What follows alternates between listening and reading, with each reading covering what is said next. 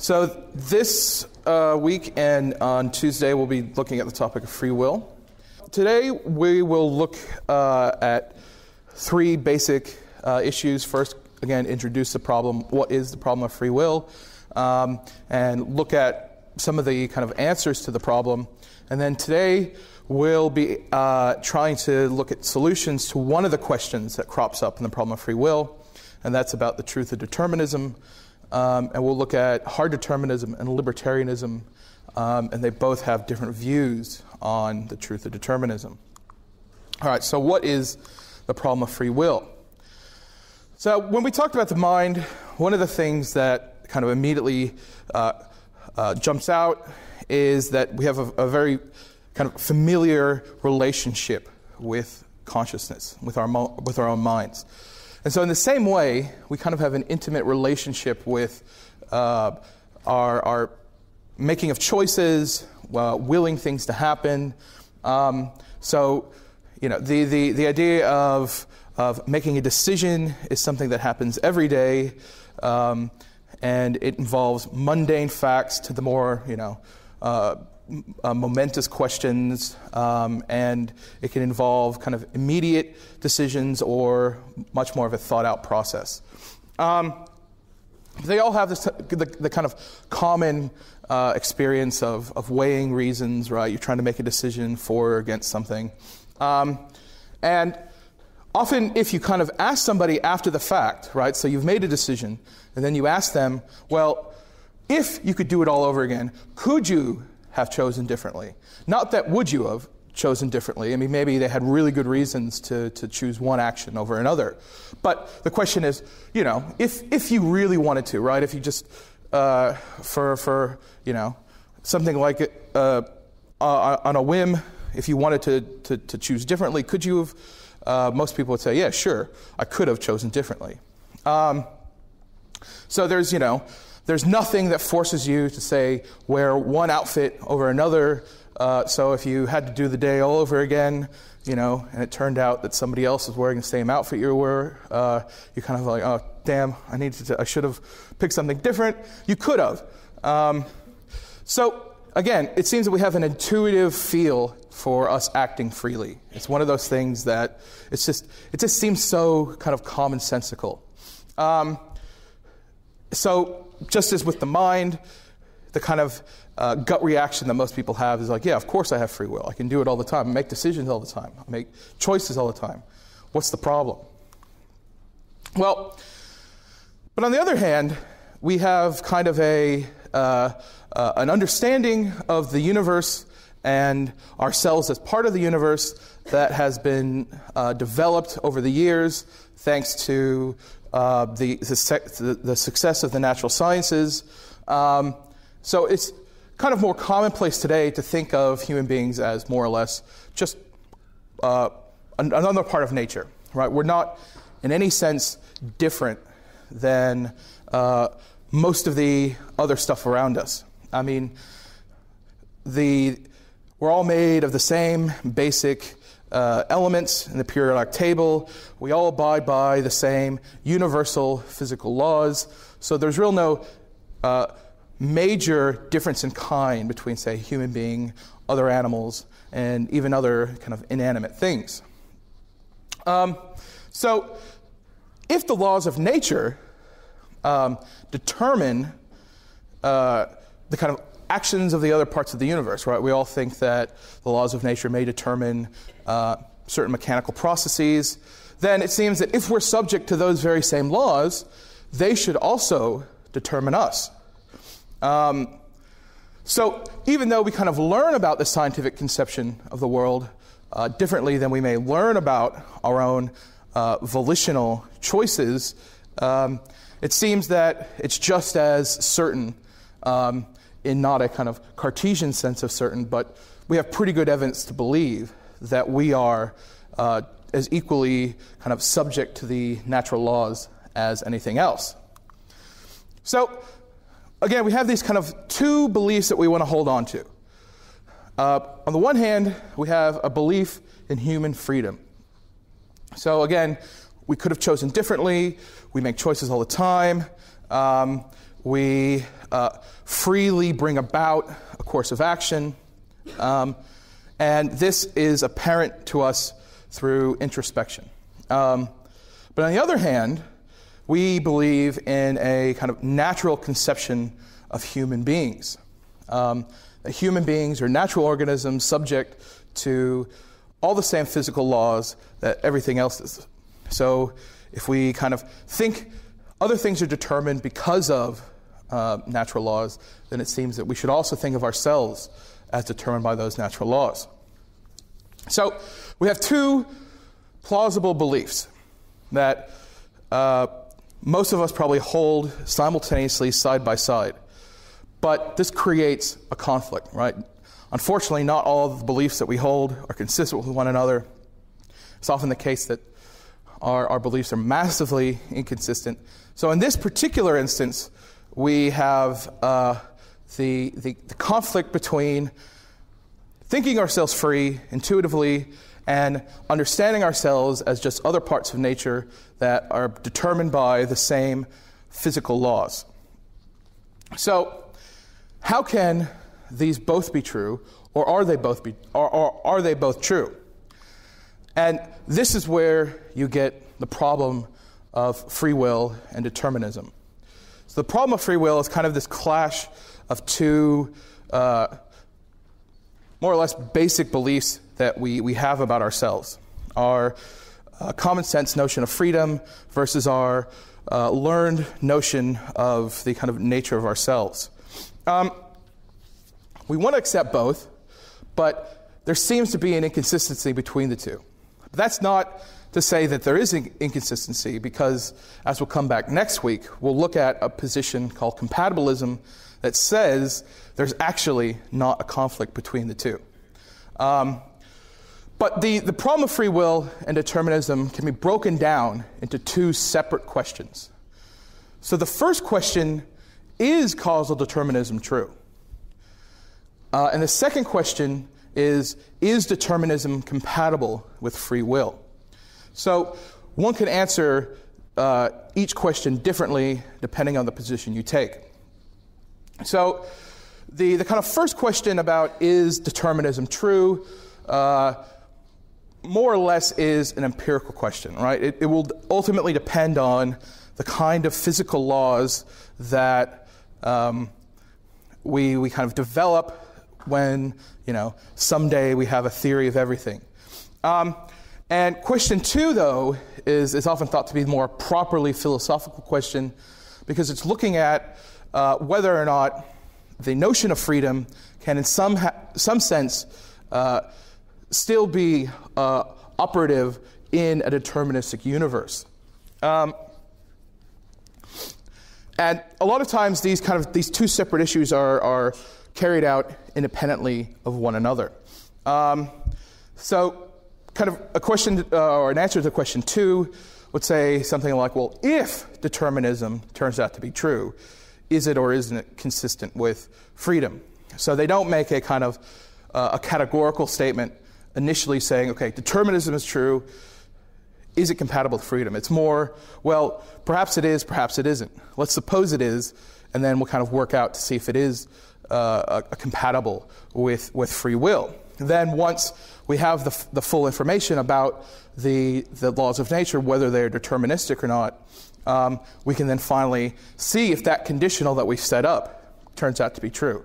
In a little bit, I'll come back to what exactly is meant by determinism in this context. So with these kind of two questions, you can kind of outline a table of different options. So you have at the top the question two, whether or not determinism is compatible with free will. So on the left, there are those who believe that it's incompatible. So these positions are called incompatibilist positions. And then on the right, there are those who think it is compatible. So creatively, they call themselves compatibilists. Then on the left-hand column, you have the question whether or not determinism is true. So depending on how you answer those two questions, that determines your kind of position in the possibility space of answers to the free will problem. So today, we're going to look at two positions that think free will is incompatible with determinism. But they differ over the question of whether or not determinism is true. So today, we will be looking at the question number 1, and then next week, we will look at question number 2. So those who think that determinism is true, remember, both believe that determinism is incompatible with free will. So those who believe that determinism is true are called hard determinists. And those who think that determinism is false are called libertarians about free will. Now, one should always keep in mind that the notion of libertarianism that's operating within the free will discussion, I don't want to say has nothing in common with the political notion of libertarianism, but they're two separate positions. So if you find yourself agreeing with a libertarian in the free will lecture, that doesn't make you a fan of Ayn Rand automatically. So, that might worry some people. I don't want to make any general claims about Ayn Rand, but that's just in case people are worried. So today we'll look at these two possible solutions to the first question of whether or not determinism is true. So first we'll look at hard determinism. All right, so what is the position of hard determinism? So hard determinism is made up of two claims. 1, determinism is true, and 2, determinism is incompatible with free will. So those are the two answers to the two questions of the free will problem. So if one's a hard determinist, then that means there's no such thing as free will. Free will does not exist. So any appearance that we make free choices is an illusion. Now, if one also thinks that, say, something like moral responsibility requires free will, then strictly speaking, on the hard determinist position, no one is morally responsible for any of their actions. But of course, that also means that nobody is...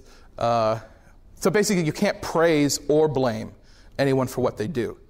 So you can't, scold someone, oh, you shouldn't have done that, you should have done something differently, nor can you praise somebody for what they did. Because again, their actions are determined. So it's really not up to them what they did. So in a sense, this problem for moral responsibility has kind of made this position unpopular amongst philosophers. Because most would agree that the ability to hold people morally responsible for their actions is an important thing, not just for theoretical reasons, but primarily for practical societal reasons. But again, one should always keep in mind that just because there might be negative practical consequences, supposedly negative practical consequences for some view, that doesn't mean it's false. So the hard determinist who could just kind of bite the bullet and say, yeah, moral responsibility is bankrupt, so what, right? Like, it doesn't change the fact that the hard determinism is true. But this also is a good example of how often more or less abstract philosophical reasoning has direct practical consequences, right? So the notion of free will or discussions about how much control one has over oneself has already made its way into, say, the legal system. So you get people coming in and testifying the idea that, well, look, based on their genetic history and the environment they grew up in, it was kind of almost inevitable that they became a criminal or a murderer. And so a lot of these issues have real-world consequences that have already been felt in the legal system. So even though we're not going to touch too much on the applied aspect of this problem.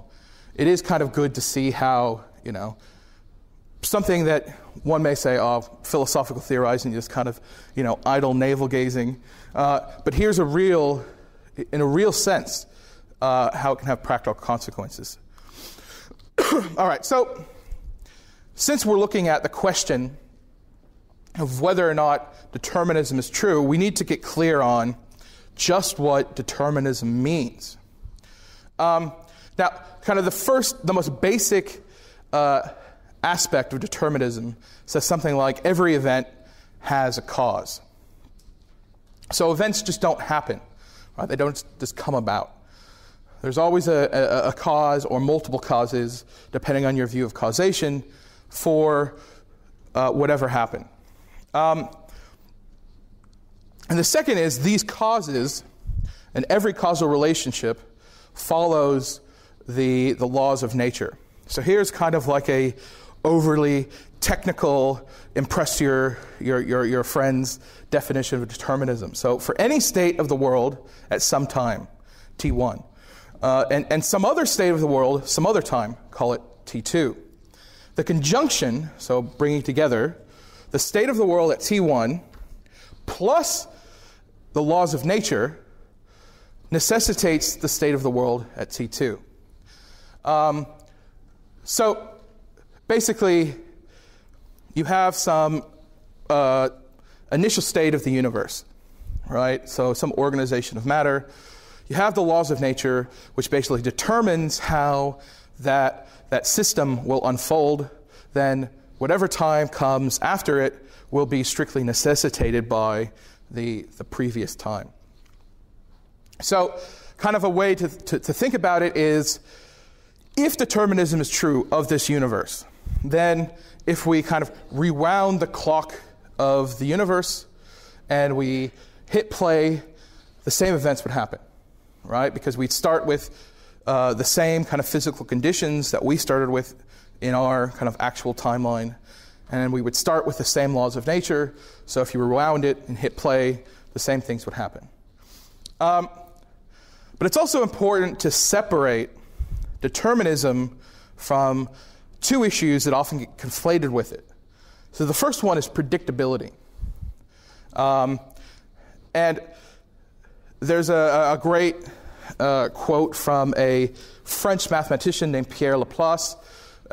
He talked about, it's often called Laplace's demon, that, look, if there was some kind of super intelligence and they knew everything about every single piece of matter in the universe, everything about all the laws of nature, then they could predict with 100% certainty all future events.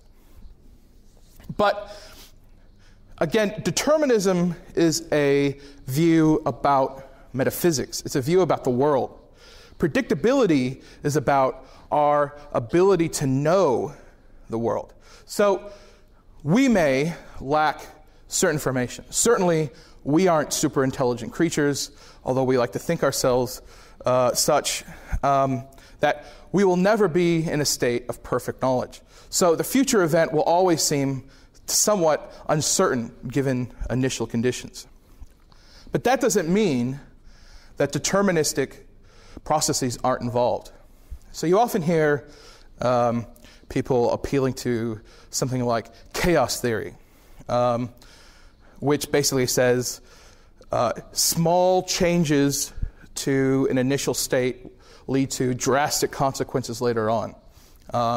This is where you often hear, like, a butterfly flaps its wings in Ohio and a hurricane hits somewhere in Africa.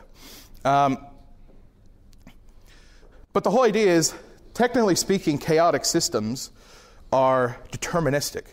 So a kind of classic example of a chaotic system is a pool table, that small changes in how you kind of the trajectory of the billiard ball leads to dramatic changes in where it ends up.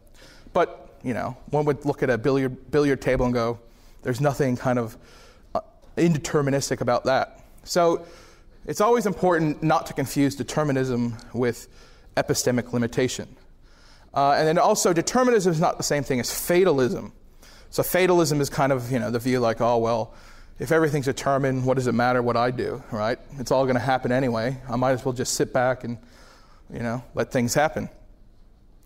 But fatalism kind of makes the mistake that it doesn't think that you're an important part of the causal chain. So even though, if determinism is true, what happens tomorrow is determined. But you might be an essential part in bringing about that state that's determined. So if you didn't do what you were ever going to do later today and early tomorrow, that future state wouldn't come about. So fatalism, which no matter what you do, some event's going to happen tomorrow, is different than determinism, which says, okay, tomorrow's going to come about, but you have to you're an important causal agent in that chain of events. It's just that you didn't freely choose those actions that led to that future state. So that's just to get clear on what determinism is and how to separate it from issues that are often confused with it. So what then is the argument in favor of hard determinism? Well, again, let's assume that free will, for the time being, that free will is incompatible with determinism. So why think determinism is true? And the kind of overwhelming evidence that past hard determinists had appealed to was something like, well, look, again, with all the kind of information we've gotten from the various sciences, it's just hard to deny that the world is determined, right? So we have the kind of past mechanical picture of the world, and given the fact that materialism is true, then determinism just kind of falls out of that. So the kind of guy that we'll talk about today is Baron d'Holbach, and he during the 18th century he was kind of he was definitely a materialist, and he was a firm proponent of the scientific worldview. And again, this means in a materialist universe that human beings themselves are also materialists. So there's no dualism of any kind. It's just matter. And since we're made of matter, that everything else is, we again follow the rules, the laws of nature that determines how matter behaves. And at least for d'Holbach, right, that the laws of nature that nature follows are something like Newtonian mechanics. So, the law of universal gravitation that some of you may have learned in physics, we're subject to that just as much as everything else. So human beings are determined material entities just like any other physical system. So even though we feel like we're making choices, since we learn through a scientific picture of the world what we're made of and how that stuff behaves because of the laws of nature, that means we ourselves are subject to those same rules. And if those and everything else in nature is determined, that means we are determined as well. So here's kind of a nice quote from d'Holbach's kind of major work, System of Nature. So he says, "Man's life is a line that nature commands him to describe upon the surface of the earth without his ever being able to swerve from it, even for an instant. He is born without his own consent. His organization is nowise dependent upon himself. His ideas come to him involuntarily. His habits are in the power of those who cause him to contract them. He is unceasingly modified by causes, whether visible or concealed, over which he has no control, which necessarily regulate his mode of existence, give the hue to his way of thinking, and determine his manner of acting. He is good or bad, happy or miserable, wise or foolish, reasonable or irrational, without his will being for anything in these various states. Nevertheless, in despite of the shackles by which he is bound, it is pretended he is a free agent, or that independent of the causes by which he is moved, he determines his own will and regulates his own condition. So the majority of it is about, look, here's the actual nature of human beings. And this is what we've learned from the various sciences: physics, chemistry, biology. Now you can kind of point to neuroscience, psychology. It's kind of like all this evidence is piling up. And so it's kind of hard to ignore anymore. But yet we kind of still persist in believing that we have free will. And he's kind of hinting that it's because of our own ignorance. Again, since we're limited beings, especially perhaps about our own selves, that we are unaware of the kind of full range of causes that brings about our action. So not only our unconscious thought processes that kind of largely determine our conscious thoughts, but also the physical environment that's constantly impinging on us, that's determining not only what we see, hear, smell, and so forth, but how that interacts with our own physical system and then brings about an action. So free will, technically then, is just an illusion perpetrated by the ignorance of the causes that bring about how we act. Now, one kind of major difficulty that people have with believing in this kind of hard determinism is, again, the consequences it would have for morality. So, again, since we're kind of assuming that free will is incompatible with determinism and moral responsibility seems to require the existence of free will, then the absence of free will means the absence of moral responsibility. Now, one could always redefine moral responsibility to try to make it fit within a deterministic system. And next week, when we look at compatibilists, that's perhaps an option that's available to them, right? So maybe the old notion of moral responsibility that we had has to go, but we can kind of re-engineer a new way of holding people morally responsible given the truth of determinism. So the question is, can we really live our lives without holding people morally responsible? Could we, in fact, eliminate moral responsibility from our interaction with other people? And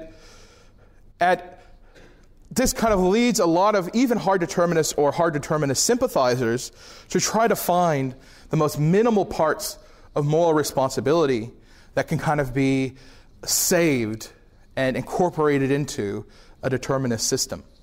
There are those who think that actually it would be better if we got rid of this kind of old notion of moral responsibility. They actually think that the old kind of notion of how we praise and blame people based on the notion of free will is actually more detrimental than it would if we kind of got rid of it. So somebody like, at least in history philosophy, somebody like Friedrich Nietzsche has this kind of idea. Right? He thinks that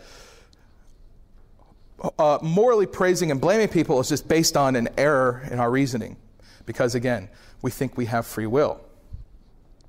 But getting rid of the kind of system of moral responsibility that's founded on the notion of free will actually free us in a kind of not in a free will sense, but it will kind of take off a certain pressure that society places upon us, and that we think we fail to live up to certain expectations that we should be able to achieve. But if we take that expectation away, then each person can kind of be who, as he says, become who you are. So you are a certain way, and you can kind of become that way finally if we get rid of this prejudice. But again, since the practical limitations of hard determinism aren't the same thing as its truth or falsity, this is not a kind of definitive argument against the truth of hard determinism. It is a worry, and it's something that hard determinists would have to kind of deal with. but it doesn't mean hard determinism is wrong. Now, when we're considering the truth of hard determinism, the biggest kind of stumbling block for it is the contemporary scientific worldview. So a lot of the hard determinists were arguing prior to the advent of 20th century physics. This is especially true for Dalbach, Nietzsche, and for them, the kind of scientific paradigm they were operating in was mechanistic and deterministic, right? There were no exceptions to Newton's laws, and it was, perfect in terms of its determinism. But in the 20th century, we come across, the strange world of quantum mechanics. And it's not quite certain anymore whether determinism is still true. So you have some people arguing that indeterminism is actually true, that some events just happen, they don't have causes. So things like radioactive decay, or when electrons change energy levels between their orbits around a nucleus, these things just happen.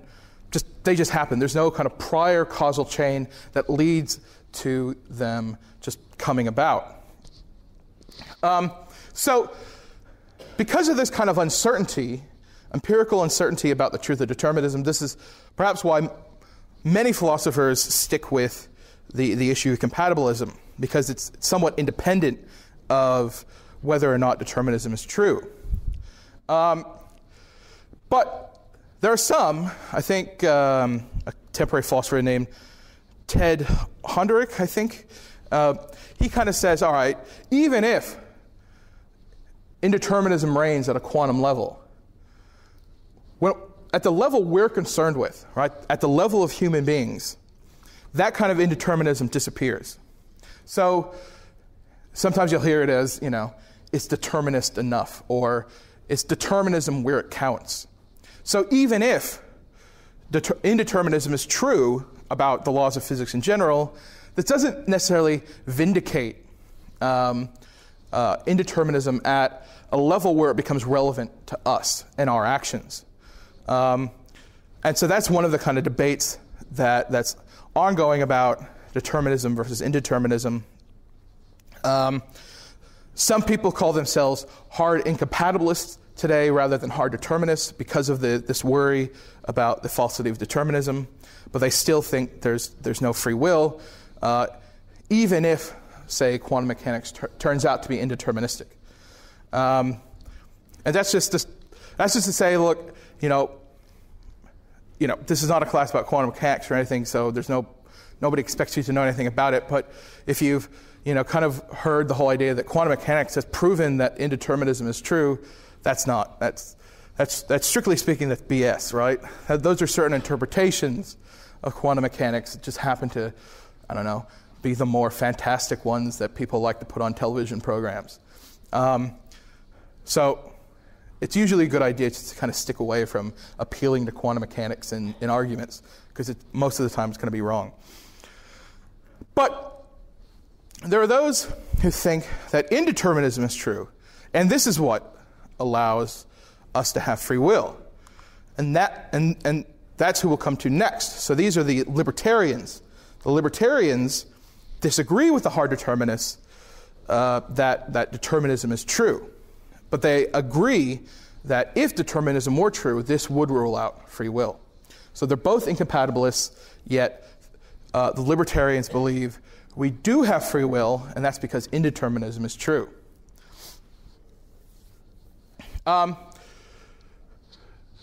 So they do this by, again, denying the truth of determinism. So their answer to question number one, is determinism is true, is no. And I guess their name libertarianism comes from, liberty. The falsity of determinism gives us liberty, and so on. So we'll look at, there are lots of different types of libertarianism. But the one we're going to look at today is called an agent causal theory of libertarianism, and it's kind of most famously developed by an American philosopher named Roderick Chisholm. He, in his essay, where Human Freedom and the Self, he kind of gives a pretty good explanation of what it is. This essay is kind of, you probably could find it online, but it's also in quite a few free will edited collections. It's a pretty well-known paper. So he argues, unsurprisingly for libertarianism, for libertarian, that free will is incompatible with determinism. But surprisingly, he also thinks that free will is incompatible with certain types of indeterminism. So a kind of a chance occurrence that's kind of beyond one's control, that may be the result of past action, is not something that I freely choose, right? So a muscle spasm does not mean that I have freely willed that to happen, even though it may be completely indeterministic. So indeterminism doesn't automatically mean we have free will, right? It has to be kind of a specific type of indeterminism for Chisholm before we can actually gain free will. All right, so first we'll look at what he thinks free will is not before we can get to what he actually considers free will to be. So if my action is the result of external forces, then it's not free, right? So, you can think of if somebody forces you to pull the trigger of a gun because they have their hand around your hand and they push your hand in, you're not responsible for that action because an external force compelled you to do it. So again, you're not held responsible. So even though you may be causally responsible and to some extent, it was not the result of your free choice because an external event compelled you. So it's not considered a free act. But Chisholm goes even further and says that if things are kind of the necessary outcome of certain desires and beliefs, they're not free either. And that's because the kind of a desire and a belief is like the internal equivalent of an external event. Mainly because we really don't choose our desires. Our desires just kind of happen to us. If you kind of think of a desire like a passion, then the very kind of root word for passion reflects that. So passion comes from the Greek, I think, pathe, which means something that afflicts you. So it's something that kind of comes over you rather than you kind of bring about. So a desire, a passion, is already something that is beyond one's control in its very kind of conception. So, if I have a real strong desire to shoot another person, I don't know why I picked that. I don't know why I picked that example. Maybe I was really angry when I wrote the lecture. But I don't have any desire to shoot anyone, so, don't worry. Maybe it's just because it's such a stark example. But yeah, if I have like a really strong desire to shoot someone, and this, because of the strength of my desire, there's kind of no other possibility that I would not actually shoot that person, then it's not a result of my free action. So here's a quote from Chisholm. It makes no difference whether the cause of the deed was internal or external. If the cause was some state or event for which the man himself was not responsible, then he was not responsible for what we have been mistakenly calling his act. Right? So it makes sense to say certain external events are not the result of our choosing. Lots of things happen to us. It's not our fault. But I guess where Chisholm's kind of going even further is saying that even certain internal states about us we didn't freely bring about, like desires and maybe some beliefs. There's just kind of this automatic. I mean, if you really reflect on what you desire, Can you really pinpoint the fact that you chose that desire? Desire seems to be something that just kind of, we just have. And that's basically Chisholm's point. So, how then does Chisholm think we get free will? So, there's no event causal chain can actually result in an action. Any event causal chain is determined, whether that event is internal or external. So, certain types of indeterminacy are insufficient for free will, and they could even diminish our control, right? Like the random muscle spasm. So his solution to the problem is he introduces two different notions of causation. Now, because philosophers like being difficult, he goes back and he uses I think a medieval term that I can't even pronounce, transient causation. So anyway, this is the kind of causation, it doesn't really matter the name, as long as you understand the concept. It's the kind of causation that's involved in, most of the things we think of as causal chains, right? So a rock breaking a window, right? So the rock hitting the pane of glass, the glass shattering, this kind of causal chain is the notion of his first type of causation. So it's the one that we're perhaps most familiar with if we think of causation. But he also comes up with a second definition, or second type of causation he calls imminent causation. And this is a peculiar kind of causation that only agents have. So agents are of a different kind of ontological kind than, a rock hitting a window. Agents are unique in having imminent causation. And an imminent cause is something that causes something else to happen. So it brings about some other state, but that cause itself was uncaused by something else. So it's kind of it's an originating cause rather than the result of something else. That's why it's strictly speaking an indeterminate cause, because one of the conditions for determinism was that every event has a cause. So if this cause, this imminent cause, is uncaused, if it doesn't have something that brought it about, it's indeterministic. So, and this is the kind of cause that's different than a random kind of spasm of the arm that Chisholm thinks gives us free will. So he thinks that we, as agents, have a particular type of causation that allows us to have free will. Now, one way to kind of, it's a pretty kind of mysterious notion, and one way to kind of grasp it is with something like Aristotle's notion of a prime mover. So a prime mover for Aristotle is something that sets the world on its path, but itself is unmoved. Sometimes you hear it, the unmoved mover.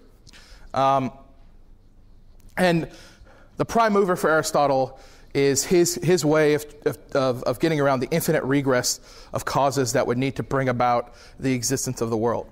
So, for Aristotle, the prime mover is something like God. That, in the kind of classical cosmological argument, you have, well, everything has a cause. Well, that means the universe has to have a cause. What's that cause? Well, it would have to be God. But then you ask this further question, well, then what caused God if everything has to have a cause? And Aristotle goes, well, God's of a certain distinct nature, right? God is the unmoved mover, or the uncaused cause of the world. So in a way, although Chisholm doesn't explicitly say this, we're kind of like mini gods. So that may be, pretty cool for a view, but it just means that we can initiate a series of causal chains without that initiating act itself being caused. So in that sense, we're an unmoved mover, but not in the full-blown Aristotelian sense that we brought about the universe, although that would be pretty cool. It really just means that we're the god of our hands, or something like that, right? Our domain of control is pretty limited. But you could ask, well, that still really doesn't help us understand immanent causation, Chisholm.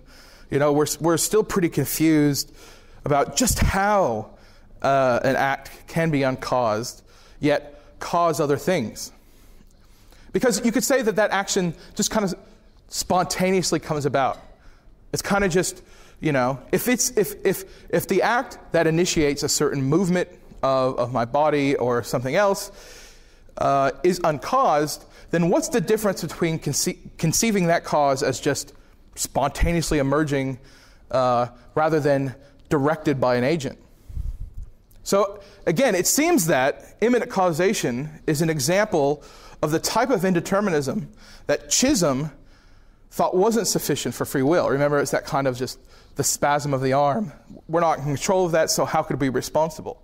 But if this kind of uncaused action or thought or whatever is what's determining a causal chain, but it itself is not the cause of anything, then how is that any different than just a random happening, right? We have a thought just kind of pops into our heads and it makes us move. That doesn't seem like much control. So sometimes in the literature you'll hear people talk about the idea of luck. It's kind of like the action is just luck. It's just a matter of chance that it comes about, and that's not sufficient for control, which is really what we want for free will. Now, Chisholm kind of responds to this worry by saying, well, look, immanent causation, sure, it's mysterious. But then causation in general is mysterious. So, if I am going to go down with the ship, so are you. But he even goes further. He goes further and says, immanent causation is actually more readily understood by people than the other kind of causation. Because what we're familiar with first is how we bring about states of the world. And then once we kind of develop that notion of cause and effect, I have some thought, I bring about an event, then I can kind of determine cause and effect relationships outside of myself. So it's actually immanent causation that's prior in explanation than transient causation. So he says, if we did not understand the concept of immanent causation, we would not understand that of transient causation. Now, this is a pretty a substantive claim, and we're not going to go into whether or not it's correct, but that's just a way that perhaps Chisholm can kind of respond to this worry. But then there's the further difficulty with agent causation, in that the metaphysical cost would be too high. Because it seems that agent causation requires some kind of mental dualism. Of course, it's not completely the interactionist kind that we saw with Descartes, because the agent that's causing other states, it itself is not caused by, say, physical states of the body. So causation for Chisholm is only one way. It's only agent to body to outside world, something like that. And so in a way, the agent has to be above the normal physical causal chain. It can instantiate a causal chain, but it's not subject to it. But this means that the agent is somehow above the kind of normal laws of nature. But the only way it could do that is if it's of a type of stuff that's not material, because all material stuff plays by the same rules. And this, of course, brings back all the kind of dualistic problems that we discussed with dualism. So you can kind of say, well, on the one hand, there may not be any kind of evidence that there is an agent like this agent that can bring about a state of affairs that itself is not the result of a cause. But even if there's no kind of decisive evidence in favor of it, we could say the cost of accepting an agent like this is too high. So we have to kind of say, well, maybe on a cost-benefit analysis, absent any kind of definitive proof of this kind of agent, it may not be the best course of action. So again, it's kind of like weighing up options. So with hard determinism, it may be true because it makes It makes the most sense with any kind of scientific worldview. But on the other hand, the cost is perhaps it undermines our notion of moral responsibility. Whereas for agent causation, libertarianism, it makes sense of our notion of free will, that we can kind of be the initiators of some act, but the cost is that it may be quite revisionary of our kind of scientific picture of the world. And so you just have to weigh up the options that you want to take in your kind of views about this topic. But these, of course, aren't the only two solutions to the problem. So next week, we'll look at compatibilism that seems to, in a way, try to have the best of both worlds. Today, we'll finish up discussion on free will and determinism. And we'll be focusing particularly on two topics, compatibilism and incompatibilism. So just as kind of a very brief recap of what we went over last time, the question that we looked at was whether or not determinism is true.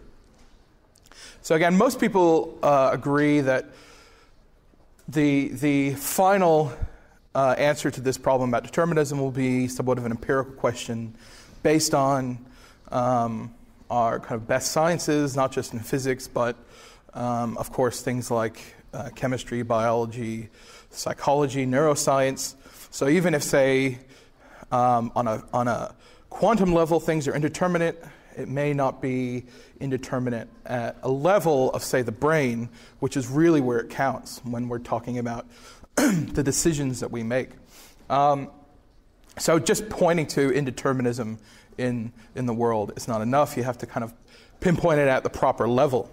Now, we looked at two positions that took opposing views on the question about the truth of determinism. So on the one hand, there were the hard determinists who thought determinism was true, and then there were the libertarians who thought determinism was false. And we only looked at one kind of particular version of libertarianism. That's the agent causal picture of libertarianism. So that was Roderick Chisholm's view. So that the hard determinists say, well, because determinism is true, we have no free will. The libertarians say, well, because determinism is false, we actually do have free will, but then they have to give an account of how indeterminism still allows for free choice. Because, pure indeterminism, pure chance, really is not enough for an action to be free. Right? We wouldn't consider just random events or random behaviors to be freely chosen.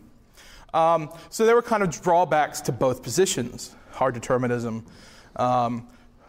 left us kind of in a somewhat pessimistic position where, well, if free will is false, then this seems to rule out things like moral responsibility, which is really important for basically the functioning of society.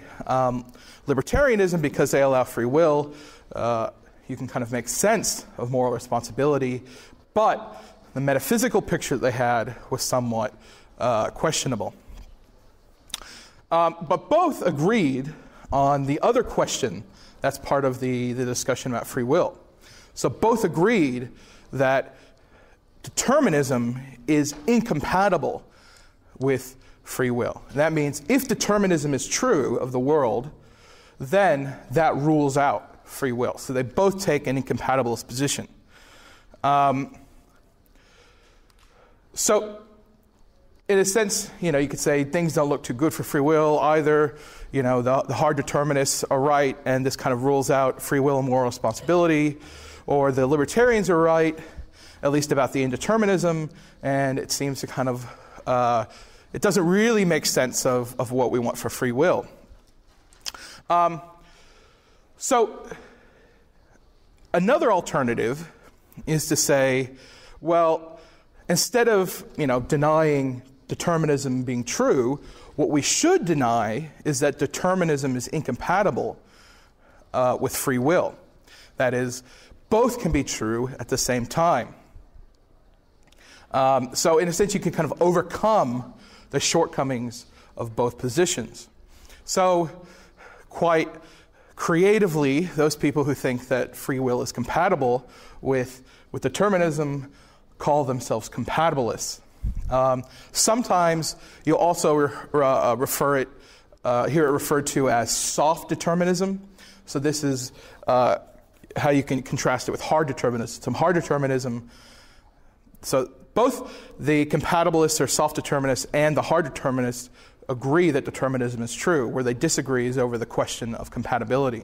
So that's what makes the compatibilist a soft version of determinism. So the truth of determinism is no longer a threat to the existence of free will. You can already see how this could be a benefit over hard determinism, because it would allow us to make sense of moral discourse.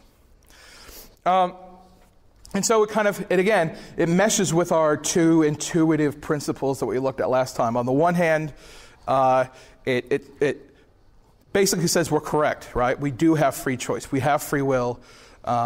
When we're engaged in deliberation, we are acting freely. So it vindicates our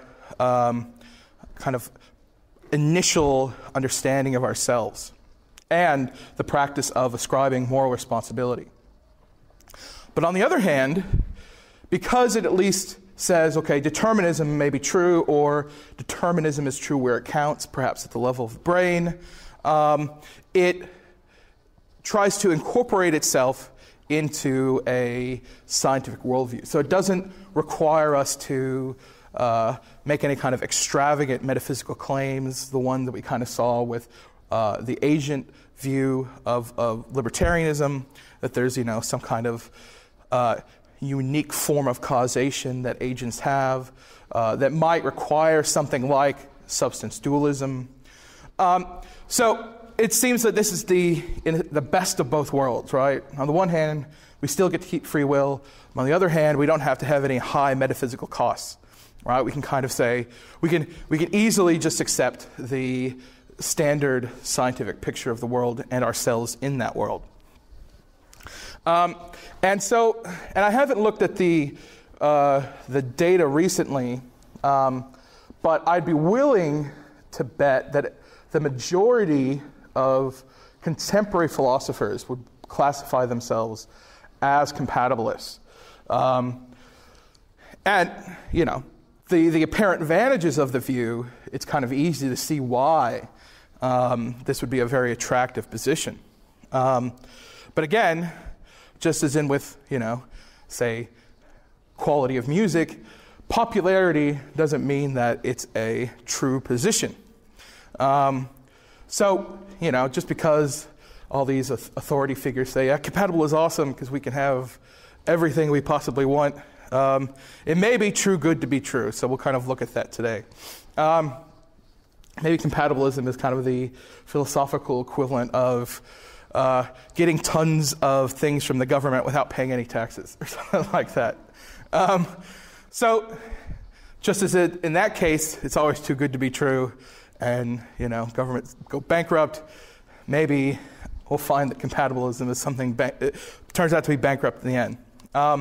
All right, so before we kind of look at what compatibilism says, let's kind of set the stage and kind of give preliminary definitions of freedom and determinism.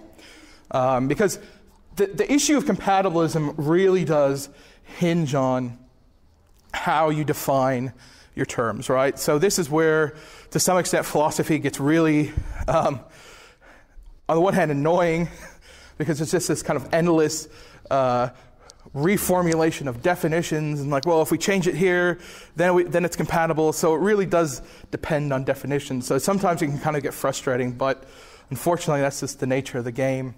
That things can get really, really trivial very fast.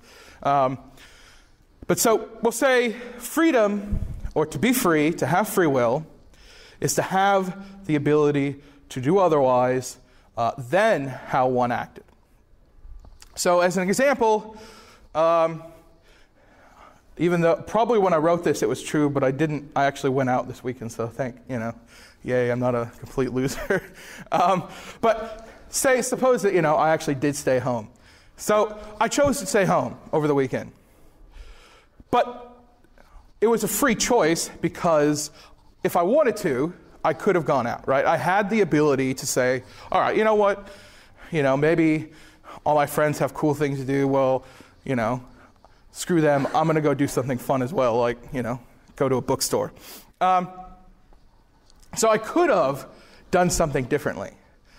So it was a free choice to stay home because I could have, done another action if I had wanted to. That's why it was a free choice. Now, determinism, as we talked about last time, says something like, look, for every act or event to be determined is for it to basically be entailed by past events and the laws of nature. So, as an example, as a very pressing problem facing humanity, in 6 billion years, the Earth will be destroyed by the sun. Right? Now, we know that's true because we know the laws of nature and we know the kind of past events and the kind of the state of the universe at the current time and the past. Right? So we know how the sun is going to start to lose its energy, and in its quest of sucking in more fuel, it will expand to become a red giant. It'll eventually boil the atmosphere of Earth and then eventually swallow it up. So don't worry, we'll be gone, but the future humanity, it's not good news for them. So anyway, we could say, look, that future event is determined because you have the past events and the laws of nature, and those are set. All right? Can't change those. So it's a determined event. So with these two definitions of freedom and determinism, the task for the compatibilist is to try to see how we can kind of reconcile the two, how we can bring the two together. So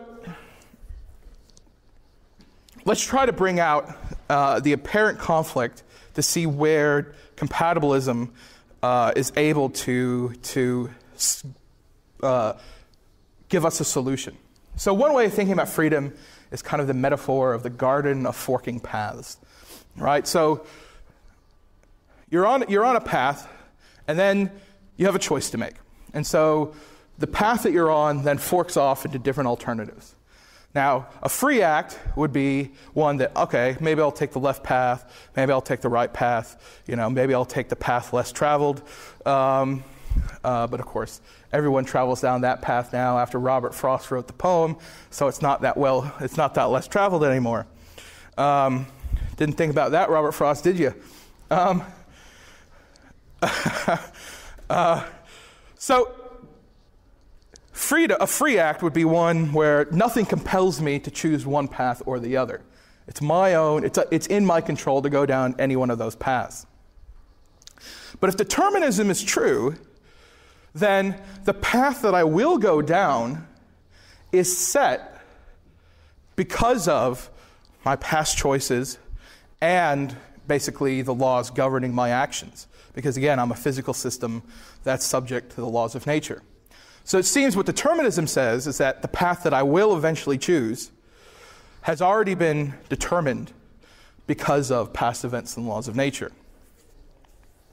So instead of the kind of multiple paths in front of me that I could take, I really can only take one of those because it's set down by the laws of nature.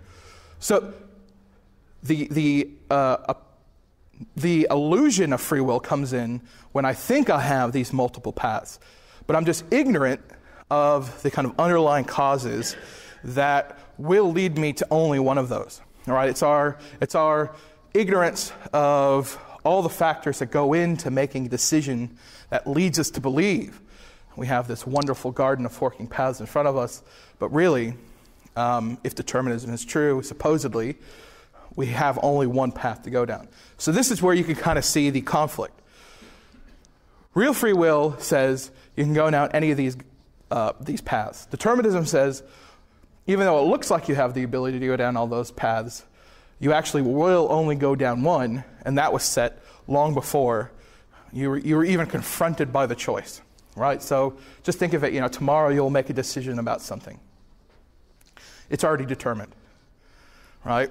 Whatever you will do tomorrow, it's already true because of the past events, the laws of nature, and of course the future choices that you make today, which are then in turn determined. So determinism seems to rule out this kind of freedom. And this is where the kind of conflict emerges. We have these two attractive metaphors about free will and determinism, and you can see really where they just one undermines the other. So we can kind of look first at a classic compatibilist way of overcoming this dilemma. And again, we'll be looking at different ways of construing freedom that make it compatible with determinism.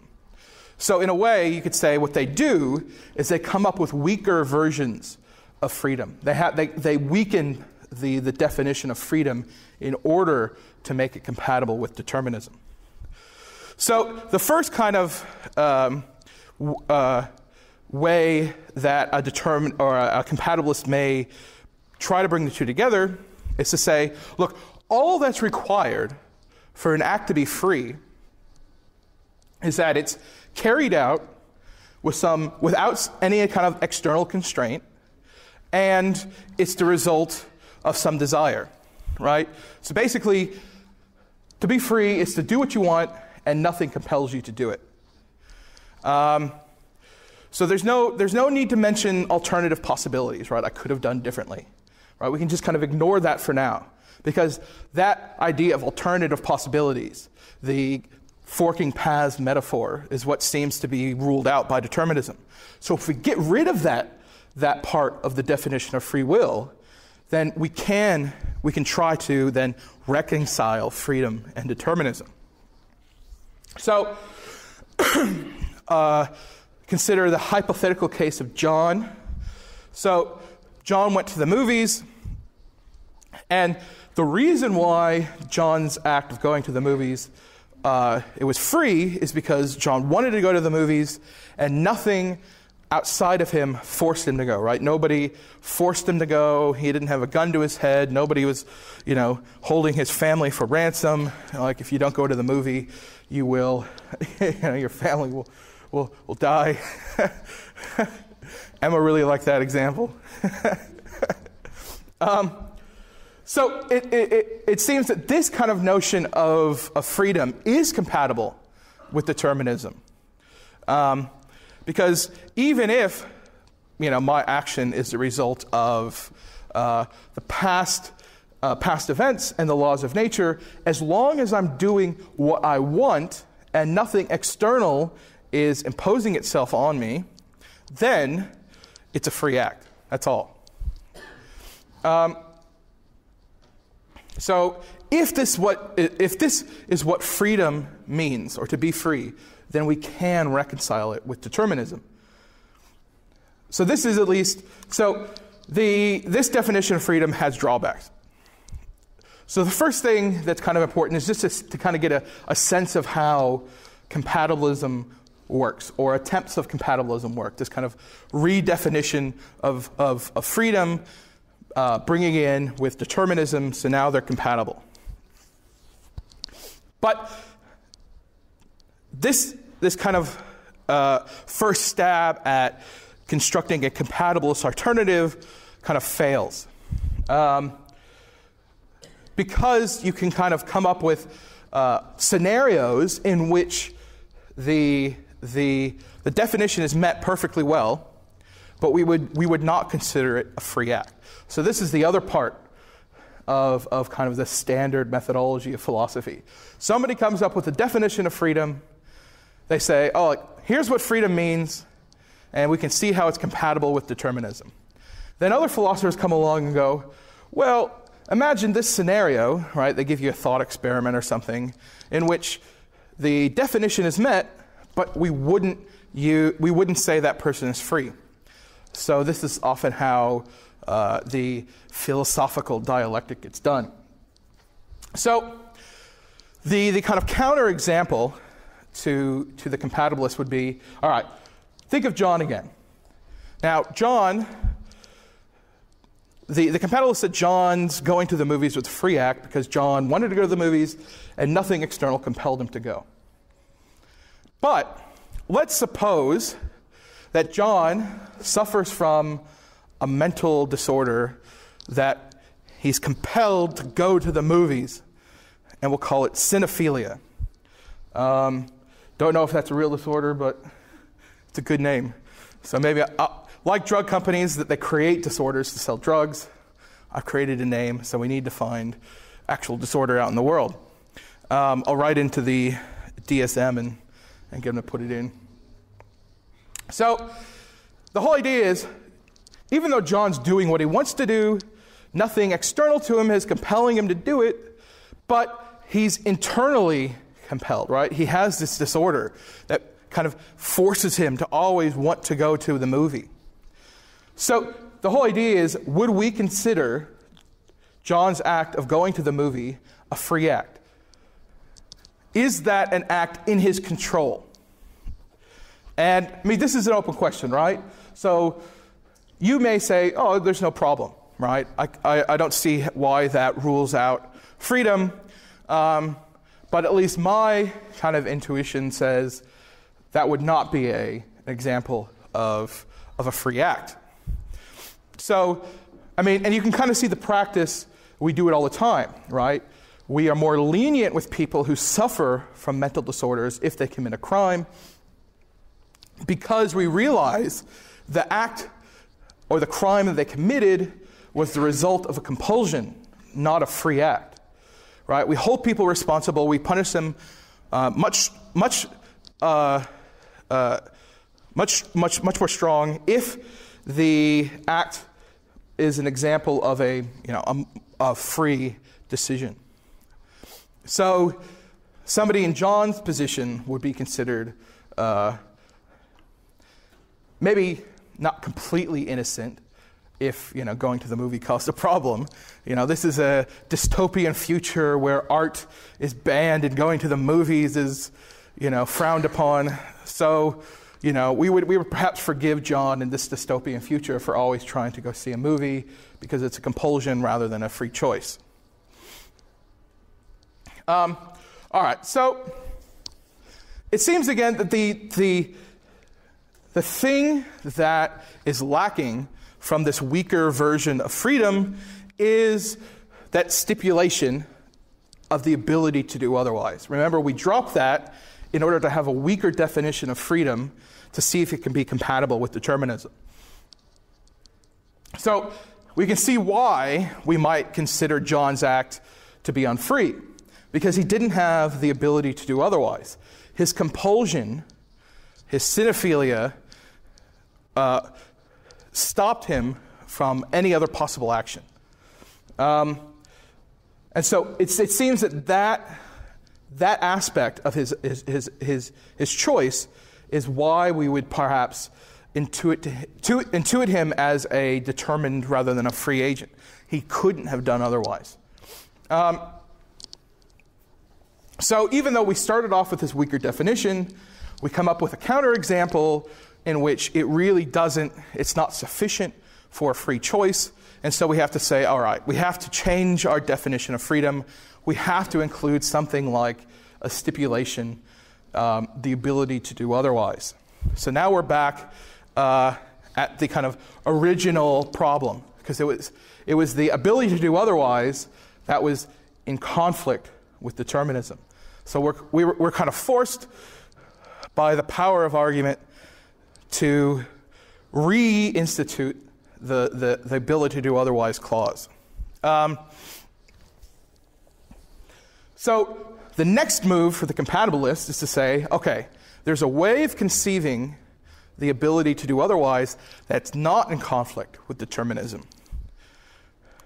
And that's what is often called the conditional analysis of the ability to do otherwise. Conditional is just a really fancy way of saying if-then statements. And this formulation is due to kind of a well-known paper by R.E. Hobart. It's kind of in, usually it's in all the kind of collections of essays on free will. So it's just, I'm not picking up straw man. This is a pretty good, a pretty important paper. So the idea is, if we accept determinism as true, then this means, based on the definition of determinism, that the future events, including our actions, must occur due to past events and the laws of nature. That's just a consequence of our definition of determinism. But, and here's the compatibilist move, the truth of determinism is compatible with saying, and here's the conditional statement, if the past had been different, then so would the future. Right? So again, the future act is determined because of the laws of nature plus the past events. But if the past events had been different, then a future event would have been, or the event that's determined in the actual world may have turned out differently. Right? So to use the example of the Earth being demolished by the sun, if the past events had been different, perhaps the formulation of the solar system, maybe the sun had a different chemical composition. It may not happen 6 billion years from now that the Earth will disappear. So with this conditional analysis, we then can understand what it means for someone to have the ability to do otherwise. That's what we're trying to understand here. When somebody says, I have the ability to do otherwise, what does that mean? And the kind of original way of looking at it was something like the Garden of Forking Paths metaphor. But now, Hobart is giving us a different way of conceiving the ability to do otherwise. So, all it means on this version of compatibilism, to have the ability to do otherwise, is to say, had that someone wanted to do differently, then that someone would have done differently. So, John, even though he has cinephilia, if he had to do something differently, right? If John didn't have cinephilia, then he would have been able to decide not to go to the movies. Or he would have been like, you know what? Nothing's good this weekend. I'm going to stay home.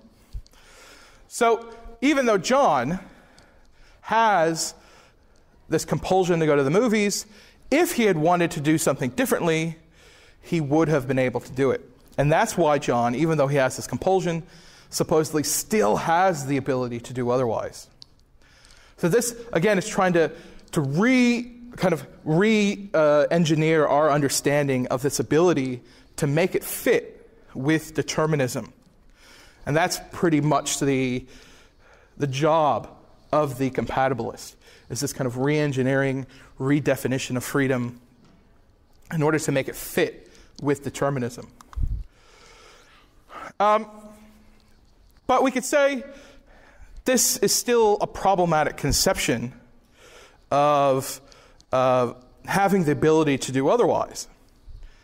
Because, in a sense, we want to say, because John has this disorder, because John has this compulsion, he doesn't have the ability to do otherwise. That's why we consider him to have a mental illness, right? He does not have an ability that somebody else does who does not have cinephilia, right? So, I hope no one here has cinephilia, but if you do, that's okay.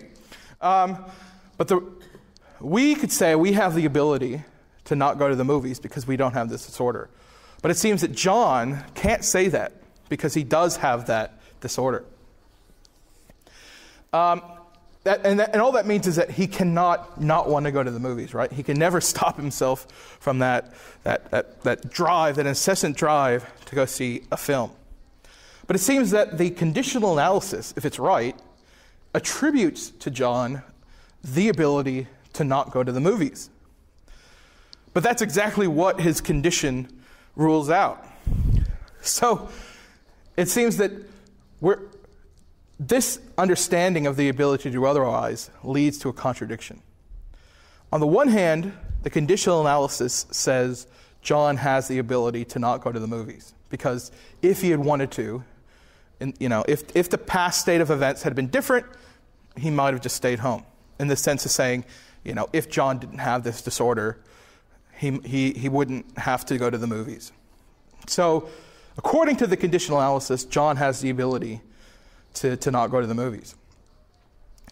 But because John actually has cinephilia, he does not have the ability to stay home and not go to the movies. And so the whole idea is you can't have and not have the same ability. Right? That's a contradiction. So the conditional analysis doesn't seem to work for somebody like John. And in that case, it doesn't really deliver the goods. Right? It doesn't deliver free will. And again, you could see possibly why it doesn't deliver the goods is because it weakens the conception of what it means for somebody to have the ability to do otherwise. So look, if we reject kind of Hobart's analysis of the conditional analysis of the ability to do otherwise, then we're all the way back to the original conflict of how to square determinism with freedom. Now, look, this is only meant to be kind of a really brief introduction of how some have tried to make compatibilism work, how some have tried to make determinism compatible with free will. There's tons of other philosophers out there that have their own unique definitions, and we could take the whole semester looking through them all, right? So some of you may be familiar with Daniel Dennett. He's a pretty well-known compatibilist. He has a couple of books on the subject, Elbow Room, Freedom Evolves. The Stanford Encyclopedia of Philosophy has a good entry on compatibilism, and it kind of goes through tons of other formulations about compatibilism. So, don't take away this like we have definitively refuted compatibilism. No, it's just a taste of how they try to work determinism and freedom together, and ways of trying to kind of question that, to figure out whether or not it works. And that's the whole idea of trying to imagine counter instances and see whether or not you would say it's free will. But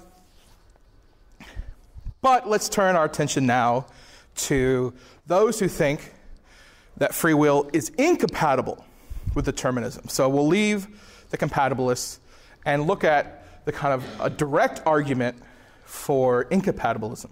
So that's what we'll do next. We'll look at the incompatibilist position.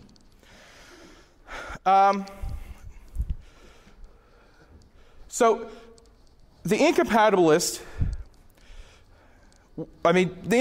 could just do a completely negative program, right? So every time the compatibilist tries to square the circle of free will and determinism, the incompatibilist could just say, doesn't work, here's why, next, right? So the incompatibilist could just be a purely negative position of saying, look, compatibilism just doesn't work. But the incompatibilist also tries to provide a positive argument in favor of incompatibilism. So it's not just purely, look, compatibilism, none of your ideas work. Here's an actual positive one. So it's like the difference between negative arguments for the existence of God versus positive arguments for the non-existence of God. So the negative approach would just say, look, all the arguments that have been posited in favor of the existence of God don't work. But then the positive case is arguments that actively try to prove the non-existence of God. So the argument from evil is taken to be a positive argument in favor of the non-existence of God. Whereas disagreeing with, say, the ontological, cosmological argument from design, those are just negative negative strategies against a theist. So the kind of incompatibilist, for their positive position, needs to set down where exactly there is an incompatibility, right? And the argument that we'll look at today is called the consequence argument. And it's probably been one of the more influential of the incompatibilist arguments. So the version of the consequence argument we'll be looking at is formulated by an American philosopher from the University of Notre Dame, or Notre Dame, called Peter van Inwagen. And I'm pretty sure he came up with the argument, or at least he named it the consequence argument, which in philosophy is often why you get credit for what you do. So even though, probably tons of people in the past have come up with the idea, you give it a name, it's yours. It's a very, it's a kind of a low-hanging fruit. So here's kind of a quote from his book called An Essay on Free Will, that he kind of sets out the basic argument. So if determinism is true, then our acts and the consequences of the laws of nature and events in the remote past. Our acts are the consequences, forgot the verb, are the consequences of the laws of nature and events in the remote past. And this is, of course, what we've been saying about, that's just the definition of determinism.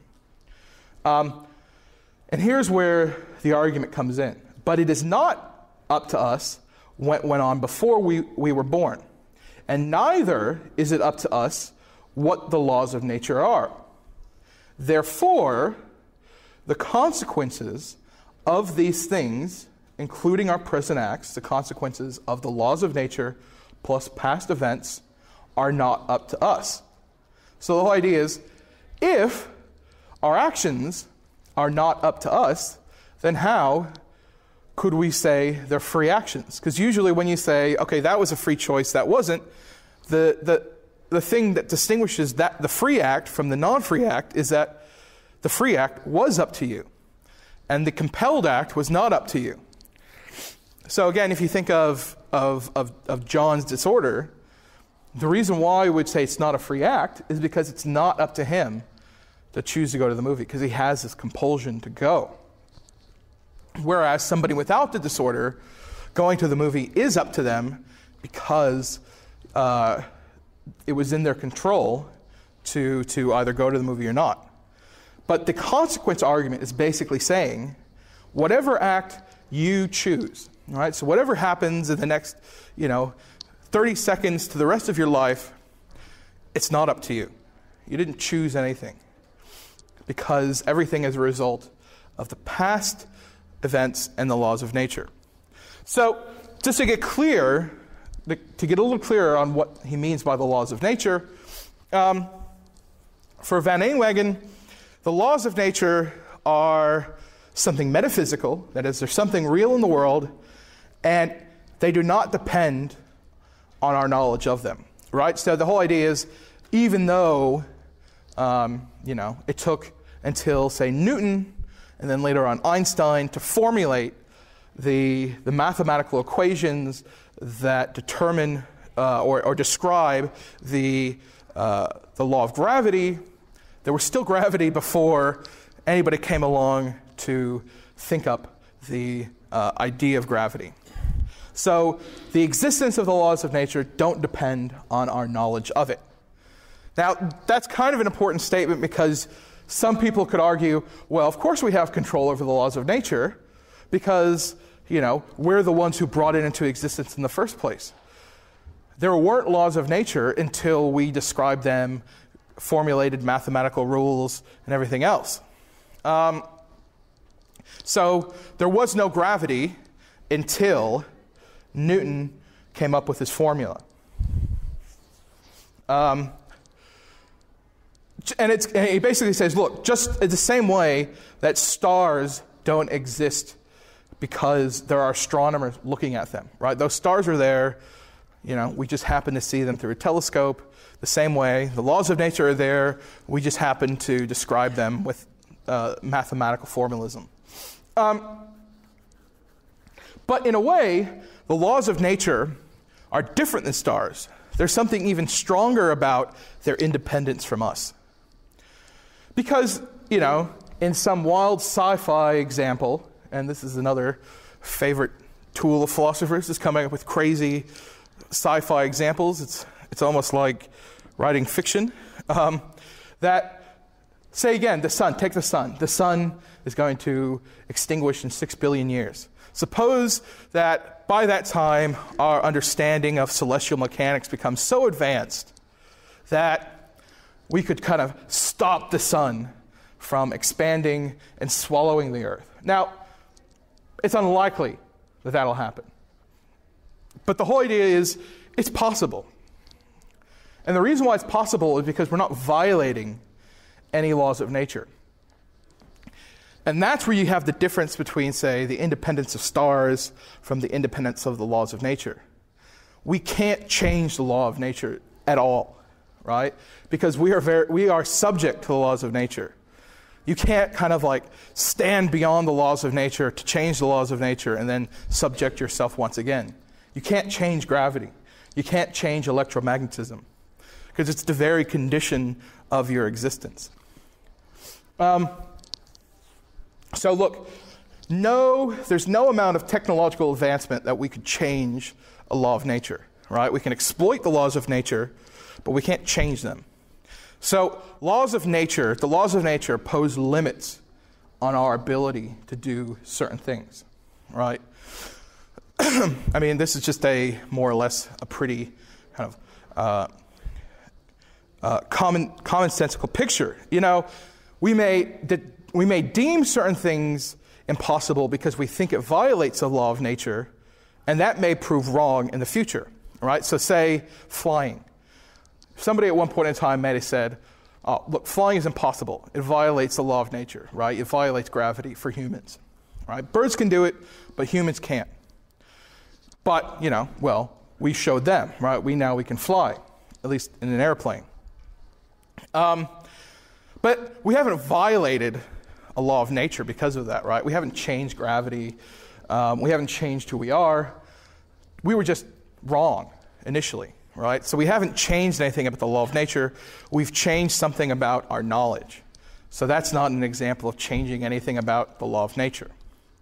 So we can kind of put the elements together in kind of a schematic form in the kind of consequence argument. So again, every action equals the laws of nature plus past events. That's again just the definition of determinism that we all kind of agree on. Then the second kind of assumption or premise is free will is something like having the ability to do otherwise, or things being up to us, using the language of Van Inwagen. And what does it mean to have this ability to do otherwise? What does it mean for things to be up to us? That means that for any action that you take, you could have done the opposite action. Now, you could have done something different, but you could have done just to bring out the stark contrast, let's just say the opposite action. But again, every action, as specified by determinism,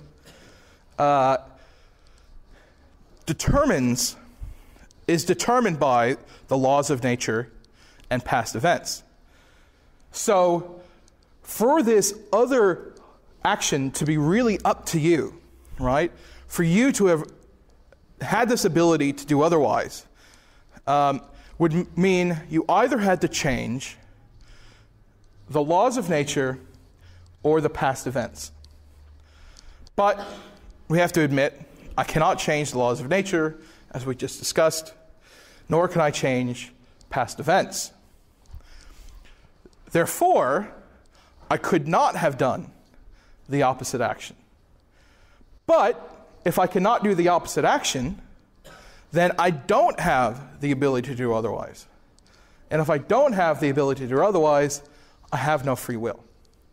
So every action that I do, it's not up to me. And that's just, again, a basic consequence of if we accept determinism. Again, the incompatibilist position is something of a hypothetical. When the incompatibilist is arguing against the compatibility of determinism and free will, the incompatibilist is not saying determinism is true. All the incompatibilist has to say is, look, if determinism is true, right, if it does turn out to be true, it's incompatible with free will. So that's why the first premise kind of starts with this basically the definition of determinism. So let's accept that determinism is true and see what happens. And the force of the argument comes from the fact that we all more or less agree to the starting premises. And that's always what makes a good argument. The good argument is one where you basically agree to the premises, and insofar it's valid that the conclusion follows from the premises, then you have to accept the conclusion no matter how much you may hate it, right? So we may really not want to give up the belief in free will, but if we agree to the kind of premises that Van Inwagen says, we have to conclude that none of our actions are up to us. So it's a really kind of basic argument, but to some extent, with all good arguments, it's kind of simple. But the conclusion is quite striking, and that's where kind of people have this immediate reaction of, no, there's something's going wrong. So to kind of put the argument in much simpler terms, since we cannot change the past and the laws of nature, then we cannot change the future, because the future is entailed by the past and the laws of nature. So most people would say, look, tomorrow hasn't happened.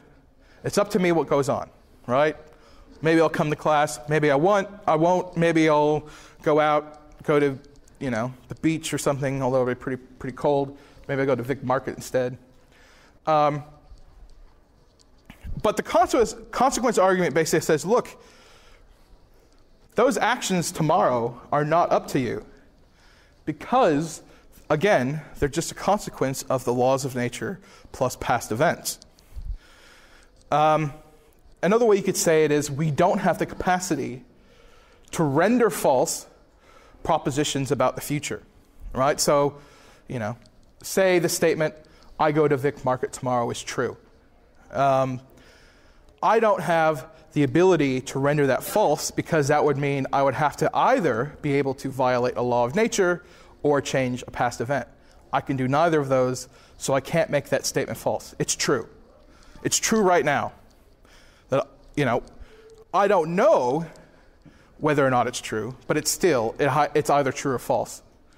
And that's all that it means, right? So we can't, again, confuse our ignorance about a future event for its metaphysical kind of indeterminacy. So determinism, according to the consequence argument, rules out certain abilities, this ability to do otherwise, choices being up to us, that are necessary for the existence of free will. So what the consequence argument is saying, look, here are certain kind of key points for any definition of freedom. If you don't have these points, you don't have free will. And then what the consequence argument shows is the truth of determinism rules out those kind of essential components to any definition of freedom. Right? You can kind of add on, take away whatever you want for the definition of freedom, but if you don't have these components, this kind of ability to do otherwise, or actions being up to you, then you're kind of deluding yourself and thinking it's really freedom. So the consequence argument, again, is meant to show if determinism is true, then free will does not exist. And that's all it's trying to prove. It's not trying to prove the truth of determinism. It's just trying to prove this conditional. So again, it's up to the sciences to figure out whether or not determinism is true. Once we know that, we can know whether or not the consequence argument goes through. All the consequence argument is trying to prove is the conditional. If determinism is true, then free will does not exist. That's all it's trying to justify. So again, if the consequence argument is sound, then it seems that determinism and free will are incompatible. Now, of course, as with any pretty influential argument, it's garnered a huge amount of literature in the free will debate. So tons of people have said, it's a bad argument, or like a libertarian, look, determinism isn't true, so it doesn't really matter. So, I can't really go down all the nuances about ways of responding to it, but there are kind of a huge amount of literature out there that discusses this problem. So it's just kind of to give you a flavor of both how compatibilists try to do what they do and how incompatibilists try to do what they do. And that's it for free will.